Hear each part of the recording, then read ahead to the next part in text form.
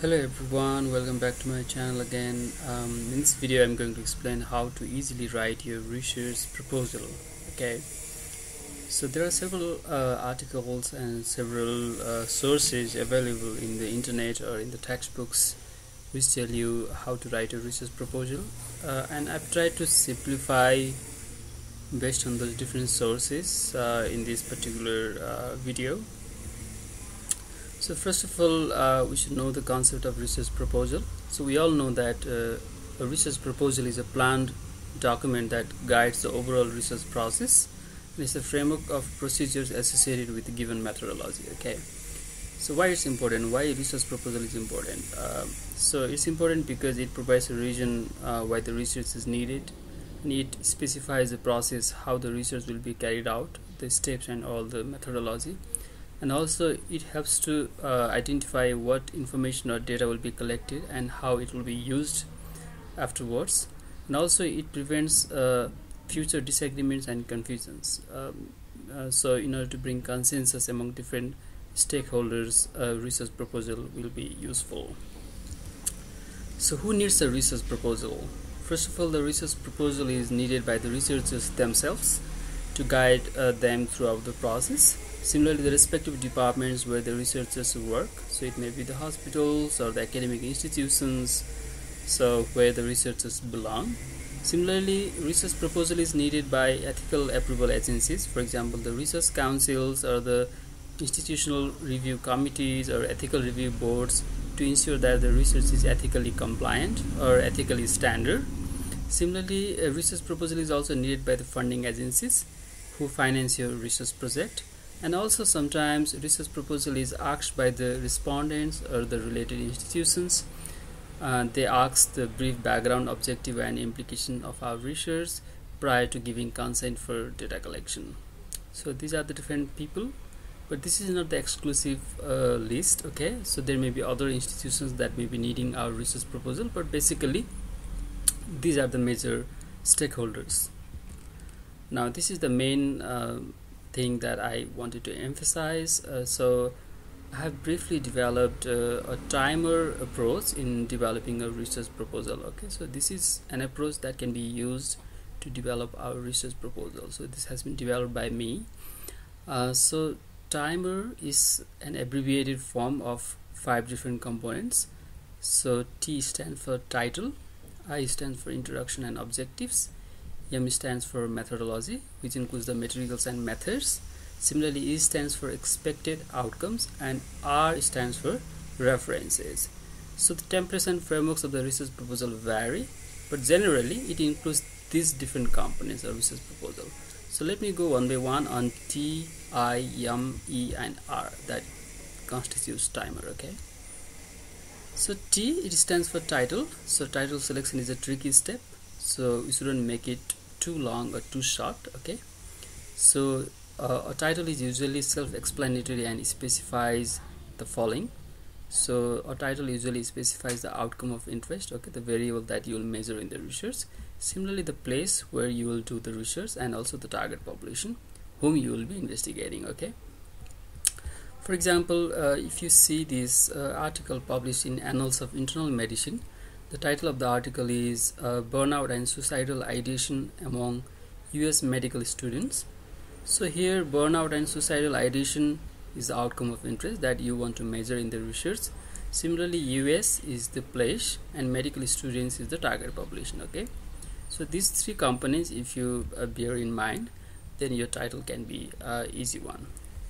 Similarly, introduction, which is the second component of timer.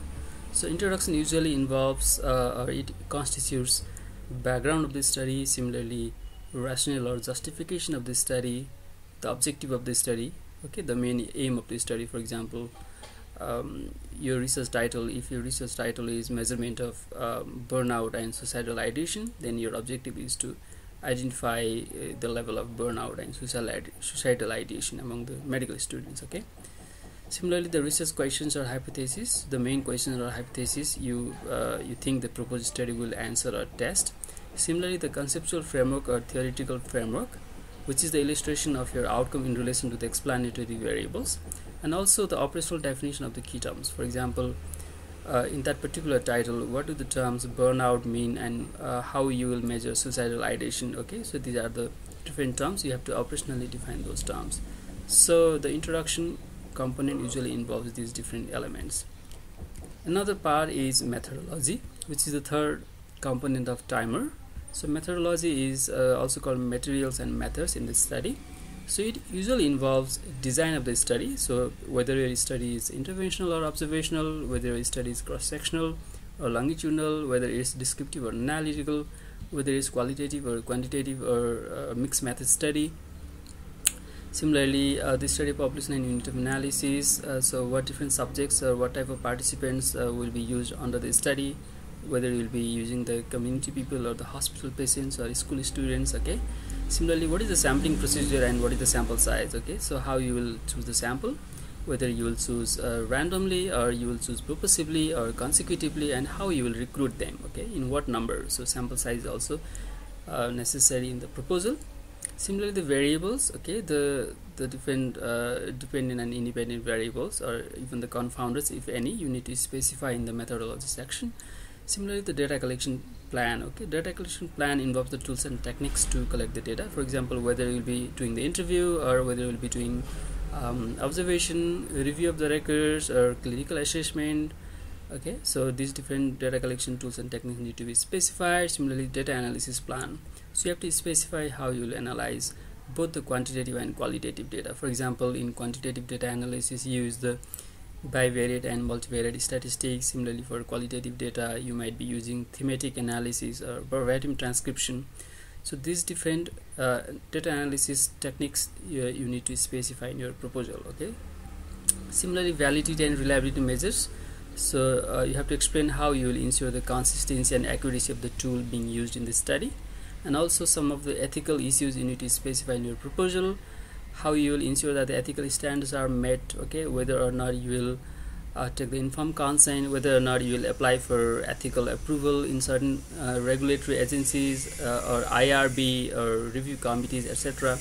And also you can specify if you see any limitations in your study. For example, what are the potential limitations do you foresee or do you think that your study will have, and what are the potential bias that your study